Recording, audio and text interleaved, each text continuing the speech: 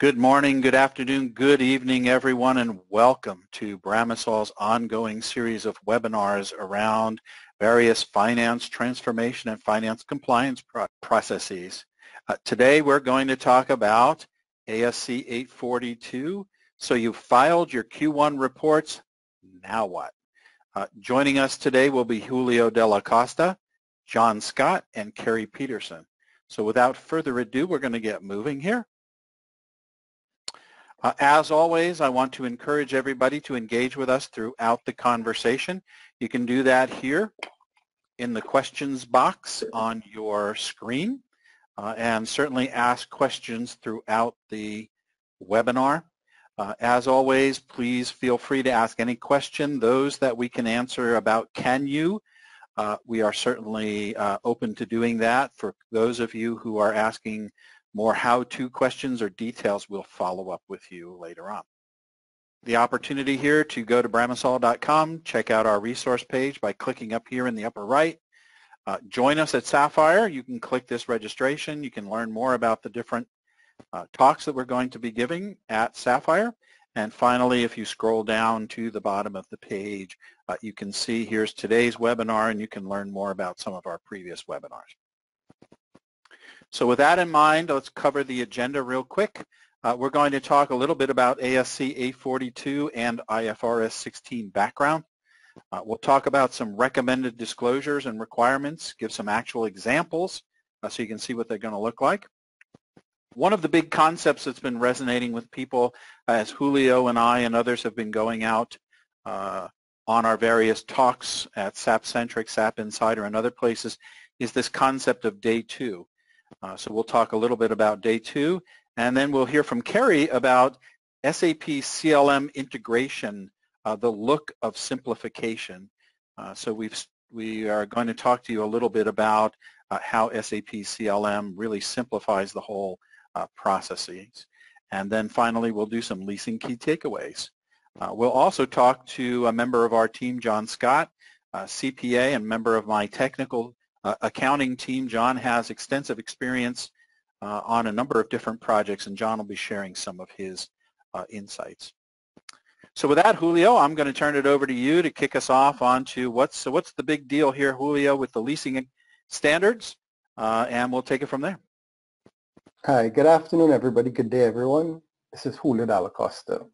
So, John, this is an exciting time for all us accountants because we've been working on ASC 842 for the last 3 or 4 years, and now is the time. Q1 has passed, and public companies are rushing towards preparing and disclosing what the new financial footnote under ASC 842 will look like.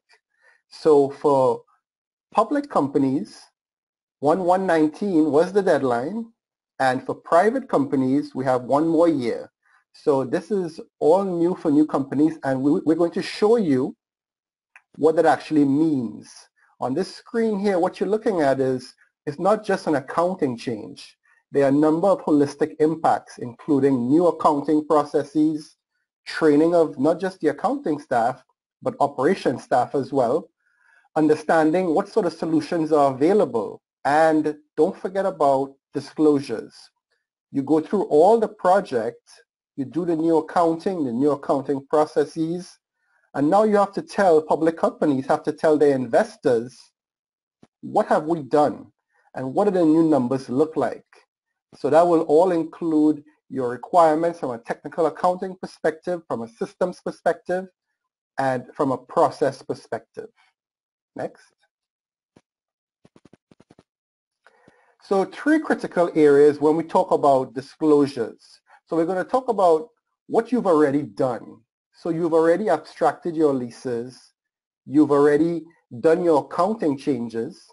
You've correctly identified your lease population. Remember, we have known leases and we also have embedded leases. Once you've done that, you've now correctly accounted. There's a new accounting model under ASC 842 where you have a combination of lease expense considering the interest expense as well as depreciation amortization all bundle up into one straight line lease expense. Now the last step is really you have to comply with disclosures. We have all the disclosure reporting points that is all new to these companies. And we're going to show you that in the next slide. So on page 121 of the FASB guidance, this is what the FASB has recommended for new companies to actually disclose their data points under ASC 842. On the top side of the screen, it will be all your P&L income statement impacts, where you're going to talk about what is your lease cost for your finance and operating leases, what is your short-term lease cost, what is your variable lease cost, and if you have sublease income, you also have to disclose that as a credit to that expense items. In the middle of the screen, you're required to disclose all your cash flow impacts. So what is my cash paid for my operating leases? What is my cash paid for my finance leases? Then you're going to do, as we've done under 840, what is your right of use exchanges? Any non-cash impacts, such as exchanges, you will have to disclose. At the bottom of the screen, you will see the new requirements from all companies, which is your weighted average calculations.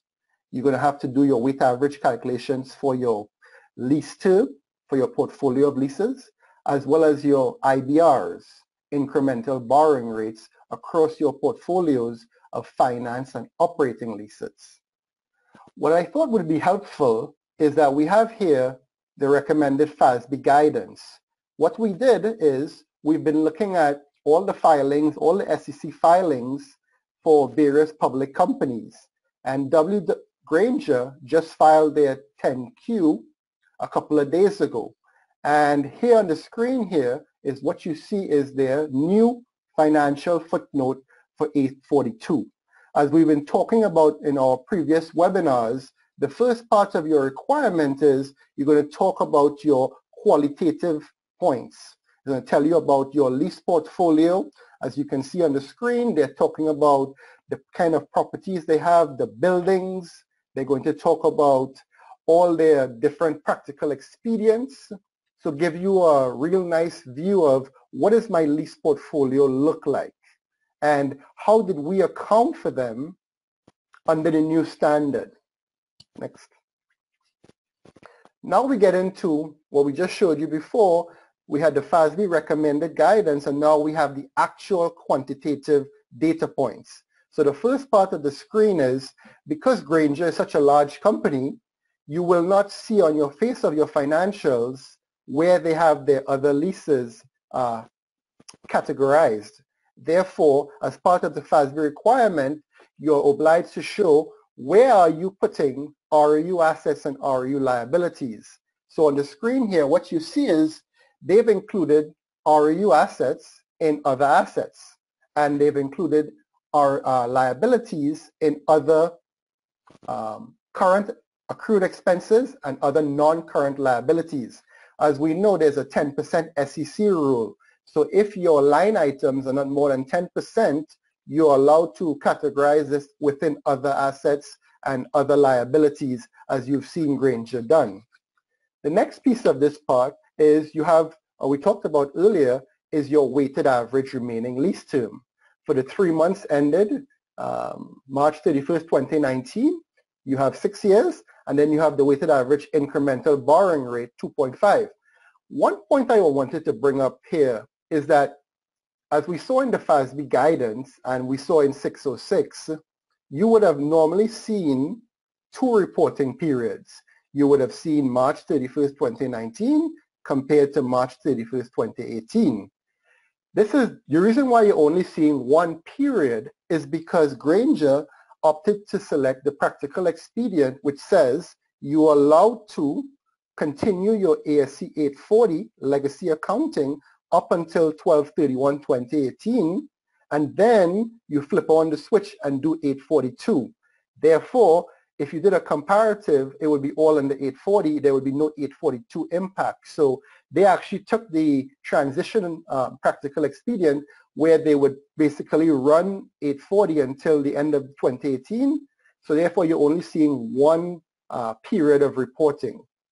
Going back to the disclosures here, you would see that they included their rent expense in SG&A of $19 million, and then going back to the cash paid for operating leases, which 17 million, which we talked about, that's the cash flow impact. And then we have a non-cash flow impact disclosure, which is they have actually identified an exchange of ROU assets obtained in exchange for operating lease obligations, which is a non-cash disclosure that has to be disclosed under the new guidance. Next.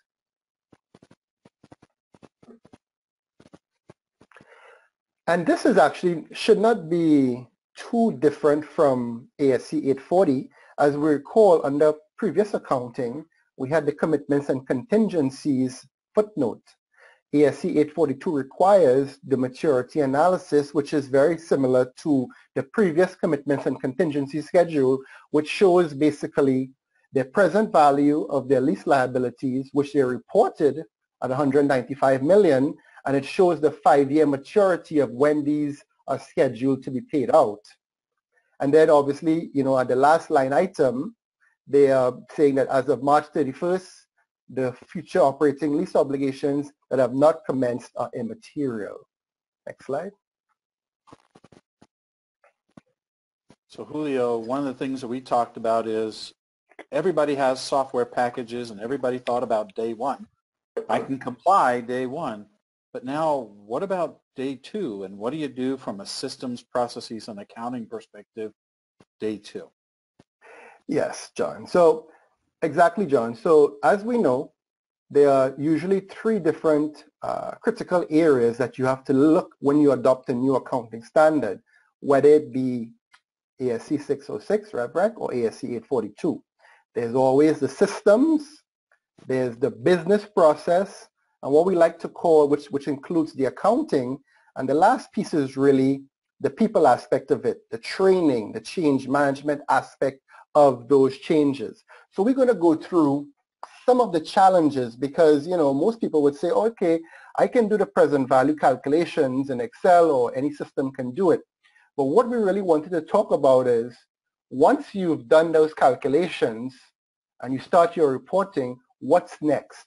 What are some of the key areas that you need to consider as you roll out from day one, which is you capitalize your right of use asset, you capitalize and you book on your balance sheet your liabilities. What do you do next? Here are some of the considerations that you should think about as you move forward in this process. You know, one of the key important pieces of this is really systems. You know, with the demands of quarterly financial statement reporting, you know, some companies are finding that the systems they chose cannot produce all the needed accounting entries or disclosures, or even more importantly, the internal management reporting. Usually you find if your team is booking entries manually or patching interfaces, further integration and optimization of your lease accounting system and the processes around it will greatly facilitate a more efficient and well-controlled compliance process going forward. Companies always have to remember that when you talk about accounting, you're not talking about just your accounting business process, but don't forget our good old friend Sarbanes-Oxley. Whenever you transition to a new accounting standard and you re-engineer your business processes for the new accounting, Sarbanes-Oxley plays a very important role, and you have to make sure that your new business processes have the correct controls, whether it be system, automated or manual controls in that new accounting process. The next piece, and a lot of people have had issues with this, is your accounts payable system integration. What you find is in the race to implement, many companies have postponed integration of their accounting system, including the accounts payable system with the new enterprise lease accounting system. Now that compliance is achieved, efficiency gains such as enabling seamless data transfer from leasing invoices and disbursements between systems has to be reviewed. Companies will need to examine their processes for generating payment schedules and facilitate an interface between an outsourced accounts payable function and the new lease system. Consider how this will work operationally. through either a centrally managed function or a more distributed model. We always ask companies that we've helped to implement ASC842 is, are you going to have a centralized process or decentralized process? Because both has its own set of challenges. Some organizations have also gone a step further to consider how they want their lease management processes to integrate with their overall contract management system. We have seen companies keep their lease management software and then implement another software to perform the accounting. Clearly, these two systems need to talk to each other, or companies, may want to consider a more holistic solution, such as the SAP CLM, where REFX has been around for the last 20 years, and then more recently added the ASC842 and IFRS 16 functionality. The next piece of the challenge as companies, implement ASC842 IFRS 16 is you talk about software upgrades and regression testing. Enhancing enterprise lease accounting systems is proving very challenging for many companies. With a wide-ranging new standard, and a pressured adoption time frame, many systems are still evolving and may require frequent updates. Keeping up with system patches while remaining in compliance may require combined business and IT strategy that balances frequent patch releases, extensive testing, and business operations. John, anything you wanted to comment on that, these three? No, absolutely. Julio, you absolutely, we talk a lot, and I've been on many of the same calls with you. Hit the nail on the head. I think from a robustness, I think you'd agree that one of the couple of key places we see challenges are in the foreign exchange, where systems are not keeping record of or are integrated, and so you have differences between the foreign exchange rates that may be in your existing system versus the ones that are in your leasing system. And so reconciling those, and of course there's many different levels. The other one, of course, is things like 445 calendars or non-fiscal calendars. A lot of the systems are not able to support that. And certainly from a disclosures perspective, not all your data is going to come from one system all the time, depending on how you've integrated. And that goes to your accounts payable, right? And then finally, software updates, regression testing. But I would also encourage people, and you and I heard this earlier today on a couple of different calls, SOC, so SOC and SOX. When you have an integrated system like CLM and SAP, it's in there. When you have other systems, you really need to go back and evaluate how they're going to manage the SOC and SOX integrations and the SOX from a compliance perspective. So absolutely. Yes, very important. Some of the challenges we're going to talk about. Controls. Always don't forget about controls. For many, the laser focus on adoption relegated controls to the back burner. As we talked about, Sarbanes-Oxley is always there, especially for public companies. Effective risk management requires the right controls and processes in areas such as product documentation, system access, accuracy and completeness of data extraction and testing, systematic controls, and configurable controls. Organizations that have not really discussed the new leasing standard with their auditors will want to address any questions about controls early, especially with regard to the new systems. Companies may also want to undertake a controls assessment of the entire leasing environment, including a close look at automated versus manual controls. We have seen many of our customers require SOC reports type 2 for internal controls assessments as well as system controls. It's very important because for the auditors, for your external auditors to sign off on this, they will need to get comfortable that the accounting is not only correct, but there are proper controls embedded within the systems. The next piece challenge is lease identification. As companies observed during the transition process, contracts not traditionally thought of as leases may be in scope for the new guidance. Companies will therefore need to monitor new contracts on an ongoing basis to determine if they're in scope of the standard. This may require new processes as well as raising awareness with other business functions such as procurement or corporate development. Judgment may also be necessary to determine where certain contracts such as outsourced warehousing, data management, and supply arrangement require capitalization. This is a very important point because the concept of embedded leases was never really thought about before. Under 840, you get a lease, you debit expense, you credit cash, and you move on. I think this is what I talk about when I talk about the three Ps. One of the three Ps is people and training of not just the accounting staff, but usually leases happen in the warehousing and operational staff. And we need to have trainings for accounting as well as operational staff to make sure that they're aware that if you're going to lease a tractor or forklift, that may have an embedded lease in it. It may have embedded leases within areas such as data management. If you have a server from a vendor and that server is being exclusively provided to you to provide services to your organization, that could be in cases be what we call an embedded lease, and you may actually have to capitalize that, even though you have a service agreement. So it's very important that the people aspect, the training aspect, is rolled out not just to the accounting staff, but also to the operational staff. The last one on this slide is really the remeasurement events. In certain situations, a lessee may be required to remeasure its liability and adjust its lease asset, as well as reconsider allocation and classification.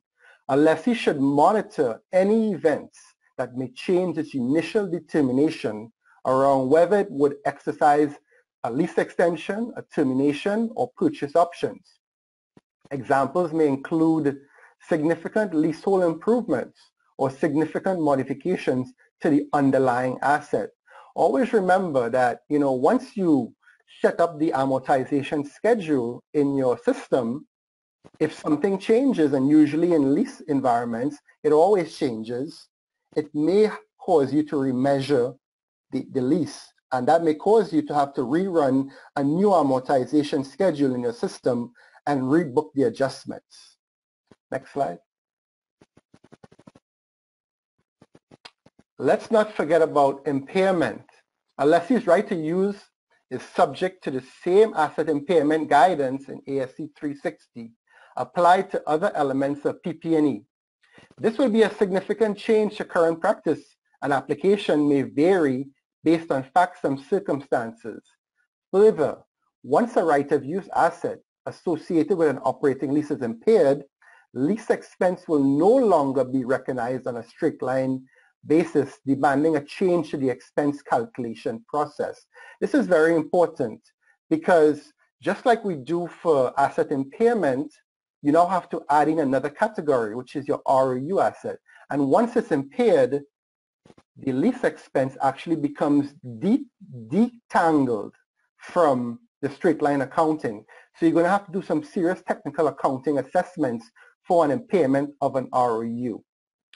The next piece we talk about is sale-leaseback. Typically in a sale-leaseback transaction, the new guidance requires that both the seller and buyer evaluate whether a sale in fact occurred from an accounting perspective. This assessment, which is less prescriptive than legacy guidance and now includes the lessor, is predicated on when there was a transfer of control. Remember 606, ASC 606 revenue recognition and the related interconnections between the two standards, where you start analyzing in ASC 606, but it may lead you to ASC 842. As we all know, ASC 842 trumps ASC 606. So the whole concept of transfer of control, which actually is from ASC 606, now comes into play in ASC 842. So while certain terms may preclude a certain control was transferred, such as where a lessee holds a fixed purchase price option on the underlying asset, the impact of other terms may require judgment, such as a fair value purchase option. In light of the judgment required, some companies may prefer, where possible, not to take title to an asset they intend to lease. However, having said that, even where a lessee does not take title to the asset, if it obtains a fixed price purchase option, it may still need to consider if it substantially obtained control over the asset. So I just wanted to show the audience today that ASC 606 and ASC 842 are very much intertwined, and as you assess one standard, you need to assess going forward both of them combined. Next slide. Last one I wanted to talk about is really the build-to-suits. A lot of companies, we've encountered companies that have build-to-suit arrangements. And really it says, where a lessee is involved in the construction or design of an underlying asset prior to lease commencement, both the lessee and lessor will need to evaluate whether the lessee obtained control of the asset during construction period. That obviously requires significant judgment. Under the prior guidance, only the lessee considered specific build-to-suit guidance. However, if a lessee does obtain control, it would view the transaction as a financing arrangement rather than a lease. A lessee and lessor would then need to determine whether, if ever, control transfers from the lessee to the lessor and qualifies as a sale and a leaseback. This might actually occur after the construction period is complete. So it's very important as you go into adopting ASC 842 going forward basis that you really consider, if you have a build-to-suit arrangement, getting your technical accounting folks involved early in the process, and then obviously getting it accounted for correctly under the new guidance. Next slide, John. So now we really wanted to transfer this and talk to John Scott. As John mentioned, John Scott just joined Bramisol a couple of months ago, and his prior role, he actually was spearheading the implementation of ASC 842 at a large healthcare company. And John, we wanted to talk to you a little bit today on, give us some feedback on your experience implementing a lease accounting software, if you will. Sure, you bet. Once again, this is John Scott. Thanks for having me today. As Julio mentioned, primarily my background has been in the Big Four, but I recently was a director of technical accounting for a large healthcare company, publicly held, which had about 3,000 leases, 1,000 real estate, 2,000 equipment. So obviously we had to get some software. So the big consideration there was, what are our must-haves? We have a lot of joint ventures, like 300. In addition, we wanted to use the software to do a lot of procurement and kind of managerial analysis for internal management purposes. So having said that, we got it down to two alternatives for what we thought were the best alternatives in software companies, had them come do presentation, etc. One did a particularly good job because they had a good technical accounting person that knew the software, so we went that way. Now, what we didn't consider is the true cost, because what we thought we were going to pay and the integration and abstraction resources just didn't come along with that alternative. So we had to hire a third party to do the integration, which cost us a significant amount of money, as well as some of the functionality wasn't really came off as advertised. That was kind of the biggest things on at least the software piece. Now, in terms of process, as Julio kind of pointed out, we, as a healthcare company, had a lot of potential embedded leases, approximately 1,000 of those, because we get a lot of free equipment for services or buying product. Now, that created a big analysis, but we also had to go about training our people to identify potential embedded leases, as well as look at those kind of language in those agreements and rewrite them so we didn't have that problem in the future. Additionally, we were one of those companies that didn't have AP linkage to the software.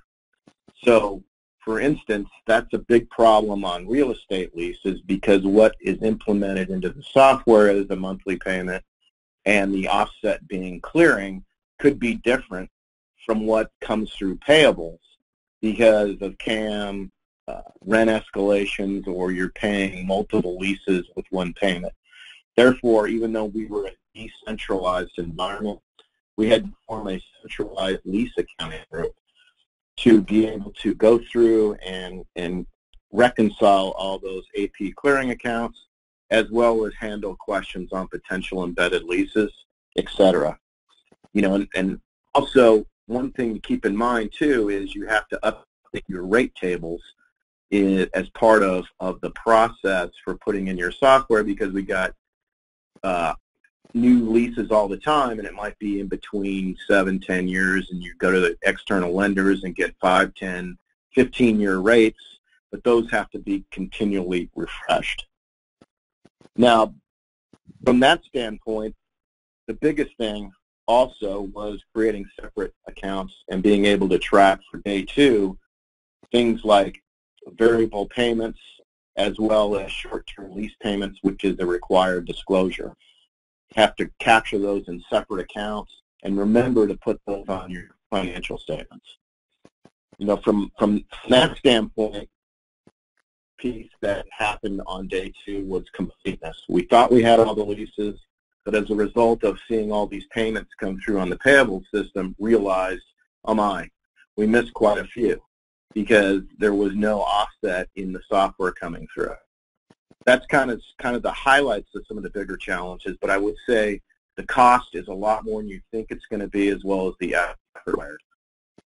So Julio, is there any other kind of things you want me to focus in on, or things of that nature? One thing, I just wanted to talk about one quick topic there, John. So you Sure. talk about cost, right? So is it that you were quoted one price and then the full cost of the implementation was triple that price? Is that how it worked at your organization? Yeah, I mean, kind of two things there. One is the people we thought we were.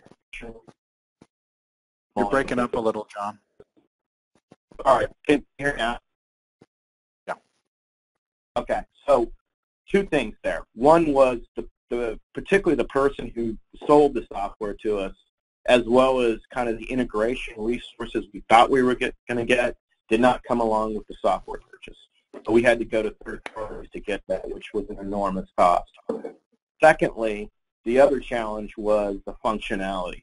I would highly recommend that you run through a lot of things that are important to your or particular leases. For us, it was JV accounting because we had about 200 joint ventures, and to make sure that the software could adequately handle that. For others, it might be the currency that was mentioned earlier, things of that nature. Thank you very much, John, Scott. We appreciate all your support, and we'll be talking to you shortly. John, next Great, slide. thank you. Yep, so let's revisit, Julio, that was great. We're going to revisit the day 1, day 2, but a little bit more from a different perspective. Go ahead. Yes, so we just wanted to take a deep dive. This is basically an accounting webinar, so wanted to take just a deep dive into day 2 accounting. So let's talk about remeasurement. We talked a little bit about it and highlighted before, but basically ASC842 requires lessees, you have to reassess and remeasure your leases when certain things change. So when you have to remeasure a lease, you have to also remeasure the lease liability, which will trigger an adjustment to the right of use asset. So essentially, whenever you have a remeasurement, you have to do a whole new amortization schedule. You have to do a true-up of what was previously booked, and you have to do new accounting going forward, which is not an easy task. And we have to make sure that you have the right software or process embedded to do that correctly. Next. So as we talked about a little bit before, you remeasure if your lease is modified and modification is not accounted as a separate contract. Certain things such as contingencies that are affecting variable lease payments is resolved, or simply as a change in your lease term, or suppose that you decided that you were not going to exercise the lease anymore, or suppose that you decided that the amounts probable being owed under a residual value guarantee has changed. All these criteria will force you to do a remeasurement. Next. And this, very quickly, let's talk about modifications. Whenever you have a modification is when you and your lessee and your lessor renegotiate a lease term, and subsequently you would amend the lease. If you're a lessee who wants to extend your lease and there's no extension option in your current contract, or you want to lease more of a particular asset, for example, space in your building, these would require modifications to your lease contract. Lessees and lessors will decide to either modify the current lease or create a separate new lease based on the particular circumstance. However, again, day two accounting, you set up an amortization schedule on January 1st, but if you have a modification, it's going to cause you to create a new amortization schedule and do true-ups. Therefore, we always recommend it's very important that your software can handle this process. Next. The last one we want to talk about is really terminations. When a lease comes to term, the lease liability and right of use automatically reduce to zero. That's because you're setting up an amortization schedule on the beginning of the lease that's going to run to zero. So if a lessee decides to buy out a lease before the lease end, you're going to have a termination. For operating leases, the leases become zero. However, if leases are terminated before the lease term ends, lessors will have several accounting options based on their specific situations. Again, we have to ensure that whenever you have a termination, that your software can handle it, because you might have a gain or loss on your lease. And therefore, it's very important that your software can recognize these terminations. Next slide, John. So thank you, Julio. So what we're going to do is turn it over to Carrie. Carrie is going to take us through CLM, a demo, and talk about the look of simplification. Hi, John. Thank you. So simplification, I think I vocabularized there a little bit, but really want to talk about how some of the complications or the difficulties that you've heard so far in this webinar, when you have disparate systems, when you don't have an integrated solution like SAP's contract and lease management solution, and then kind of look and see what that looks like in CLM. So the three areas I want to talk about is, the multi-currency. So even if, and you might, you never know, the future's unknown. So you may not have contracts now, leases now that require multi-currency, but what's the future? And if you do, how are those being handled in CLM? And then, contract terms and conditions. These are living documents, they do change.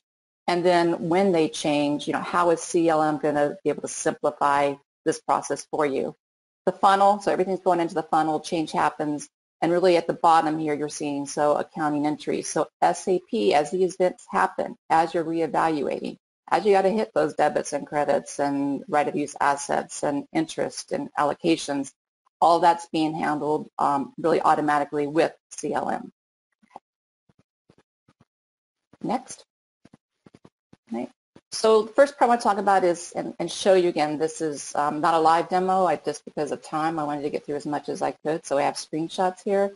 So this is Bramosaw's disclosure report that I'm focusing on one contract, so just the 30005 contract there.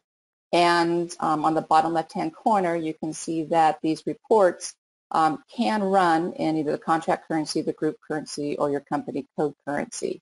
So go ahead and go to the next slide. We'll take a look at the disclosure report based on the pound. So for that specific lease, you're seeing the lease cost for 2019 and for 2020. And again, this is the top segment of the report that Julio showed earlier. And then just go to the next slide. And why is this important? Because you're going to need to track in not only the contract currency, but also in the group currency, all your interest amounts, your depreciation, your lease costs, all of your payments. And being able to, since this is part of SAP, your exchange rates are just, they're just being pulled from your setup in SAP. So there's no going back, there's no reconciling. Again, it's just what's currently in your SAP system, and that's what the disclosure reports and what your contract's going to use. Let's go to the next slide, and we're just going to run the same report. Okay, now on the group currency. So select the group currency, go to the next slide, and again, now you've got that full reporting in USD dollars. Okay, next. So Carrie, could I just add a quick point there? So for all the accountants on this webinar, I know what you're saying. What about ASC830, foreign currency? So the good thing about this is that we all know ROUs are a non-monetary asset, and lease liabilities are monetary assets.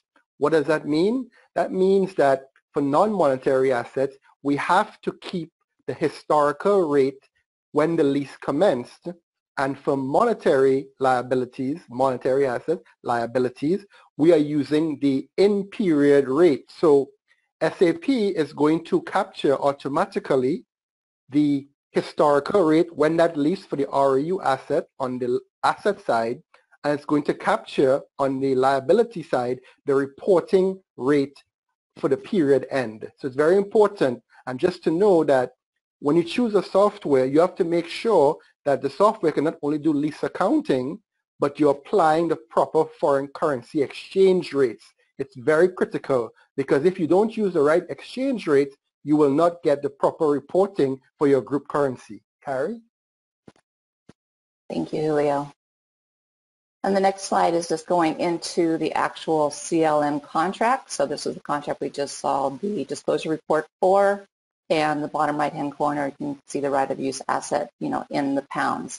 So the next slide is this CLM is taking the rate, taking the term, the interest rate, the conditions, and calculating for you all the values that you're seeing here in the valuation cash flow, which is then being used in the disclosure report. So as Julio just said, there is nothing that you have to do with the integration. You're not trying to pair up two systems.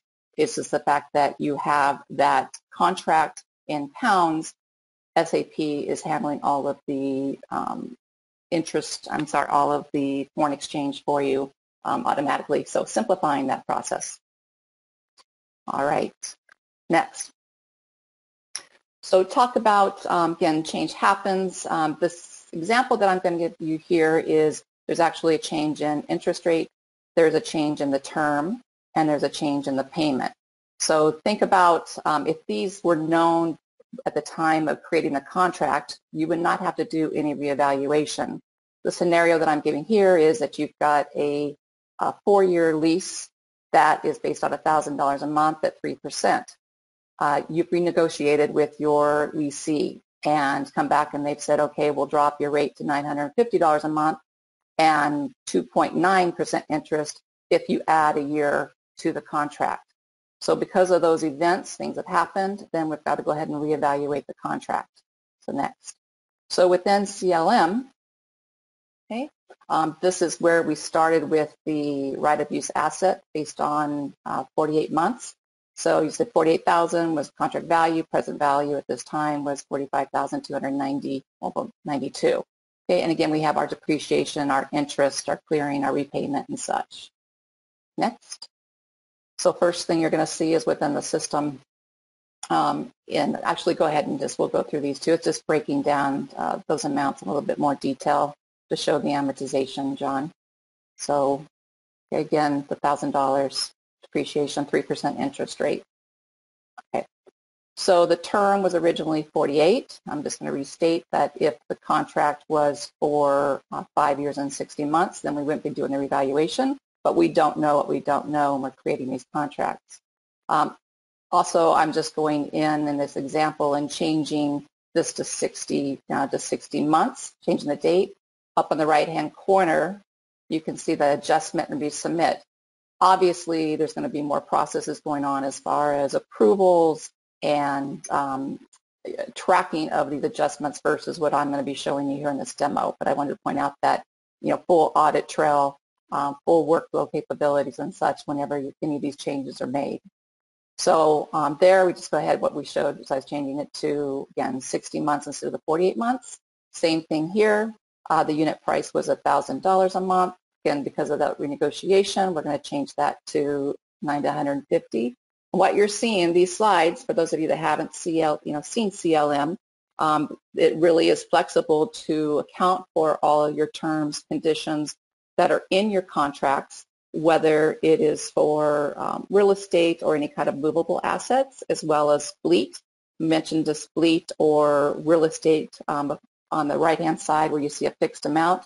This is a fixed amount of $950, but if I had multiple pieces of equipment or vehicles and it was a fleet and a dollar amount per vehicle, then that would be a formula, as well as real estate based on square footage. That would be a rate as well. In this case, you're just seeing a unit price of $950. So it's all time-based. This is SAP, so everything, go ahead and go back, John. Everything is controlled by, who, what, where, when, and date validated. So we have the $1,000 a month for January 1st, 2018 to April 30th, 2019. And then on May 1st, we're going to go ahead and the rate is changing to $950. Okay, go ahead and next. And so right now we've changed the term to 60 months. We've changed the payment from $1,000 to $950, and now going into the interest rate. So it was at 3%. We've renegotiated a new rate of 2.9. So there's a new period. So I'm going to go ahead and select the new, and then changing that rate from going forward 5.1 to the next slide to 2.9. Okay. So by changing those terms, we're going to go ahead and do the reevaluation. Next. Okay. And where before we had, it was around $48,000 on our present value in our contract. Now our right of use is $53,854. And all of that reevaluation, all of the debits and credits, all of the adjustments that have to happen because of those changes, they happened automatically, and again, they went ahead and got posted in SAP. So next, taking a look down at the detail. So the bottom, as of May 1st, okay, so our depreciation schedule changed. Go ahead and go to the next slide. The remaining value is going to be adjusted. There's our rate now, went from $1,000 to $950. And then, of course, our interest changed from 3% to 2.9. So full reevaluation. Think about trying to track this if you had disparate systems or you didn't have an integrated system. Go ahead, Julio. I was going to say, think about tracking this in Excel. Absolutely. Yep. Well, if you had one contract, might not be too hard, right? No. All right. So let's just go to the next slide and talk about the accounting entry. So, I mentioned that SAP is handling that, all those adjustments, and I just want to go ahead and just show you a little bit of what that looks like. So next. So this was the same contract, and to that I can go ahead and post not only we talked about integration with AP, but all of the adjustments are going to get posted, as well all the valuation adjustments that are get posted. So this would be a one-off if I was just doing this by one contract. This is going to be, going to be doing these in batch runs where you're not going to go into individual contracts and doing a post or valuation. Next. And the type of postings that are happening. This is, I wanted to show you the fact that you go in and search by any of the fields that you're seeing in the posting log. Continue. I'll try to wrap this up. We have about 6 minutes. So I'm just going to go through a few of the postings that are happening in the background automatically. So you have your lease payments. You have your lease expenses from interest. You have your depreciation. So you're seeing on the right-hand side. These are for multiple. I just did a blind search from that prior field. So this is not specific to the contract you just solve. But again, these postings are happening automatically because CLM is just part of SAP. Next. Okay. By selecting any of the documents. So I selected the 10003 there and going right into the accounting documents within SAP. Here's another one. Looking at the document of 5, you've got the accounting documents, your controlling documents, and then your RE documents. Okay. Go ahead and go to the next one. So we're wrapping it up here. So by selecting the accounting document, I'm going right into the debits and credits here. And again, when I go back to foreign currency, so it's tracking it by the document currency, local currency, and your group currency. And then the last example is just if you did have either a buyout or if you had, if an asset was destroyed and it was no longer part of the contract, then this is just showing that last one there, that the right of use is actually getting written off, and it has to be happens to be foreign currency in pounds. But then you're writing that asset off, and again, SAP is going to handle all the additional postings for you. All right. I'll wrap that up. If I could just add, Carrie, so if I could just add something really quickly there, John. So what you're really seeing here is the complexity of this new accounting standard, and whether you do it in a system or you do it in Excel, these changes will occur. Leases always are modified. There will be impairments in your leases. There will be a number of changes to your leases. So we always recommend you have a robust enough system that's going to help you in that journey, because day 2 challenges are probably more difficult than day 1 challenges. John? Yeah, thanks, Julio. So let's wrap up, everybody. Thank you, Julio, Carrie, John. That was fantastic, as always. And Carrie, that's the first time I've actually walked through a demo, so thank you for that opportunity. In taking away or walking away, I want you to think of a few things. We've captured a few thoughts here, but I'm going to wrap up with a few more. Here, think about centralization. Are you going to centralize your leasing activity, or are you planning to continue to maintain it as a decentralized model? And it's important to think about that, because that has a lot to do with change management, with systems integration, consistency. So be aware of that, and also be aware of the SOX implications. Checking the expiration dates. There's a lot here. Implementing the system is not simply about compliance. So we talk about comply, optimize, and transform. But here's an example of simply how compliance can save you money, and the system process does. Checking the expirations of your leases, looking for termination clauses, looking at evergreen leases. It's been estimated that companies can save between 5 and 10% of their lease costs by managing those 3 to 4 items. Number 1, evergreen leases, termination fees, impairments, and then other expired issues and challenges, cost leakages as we call them. Fine-tuning lease versus buy. With all of your leases in the same place and within a system that allows you to compare both your leased assets and your owned assets, you have a really great way of balancing your structures, your capital structures, your debt structures, optimizing across the different banking rates, and making decisions regionally as to whether it's better to lease versus buy, or even sublease. So maybe it makes sense to lease something in one country and then sublease that to another country, because the lease buy and the financing rates make more sense. Leverage available tax benefits. Again, this is a risk management process that you need to look at, and how you can take advantage of tax rates, expensing, and again, that of course goes back to your lease versus buy. A couple of things I'd like you to walk away with. We heard from John talking about ask the hard questions when you get into a discussion of your lease management software. Think about not just the short term, but the long term. How are you going to deal with integrations? Is the staffing that they talk about in their quotes just their staffing? Is it the bare minimum staffing? What does it imply to the amount of staffing you're required? And would you have to bring on more? We heard from John, and I know he's got a couple of examples where they had to hire on almost as many people, if not more people, just to do more. Finally, also talking about, functionality and long-term integration with your system. So don't underestimate the work that integration will take to get that done. Finally, I want to wrap up with 2 thoughts as you think about leasing or any of your finance transformation. Number 1 is comply, optimize, and transform. Bramisol has a framework we call comply, optimize, transform.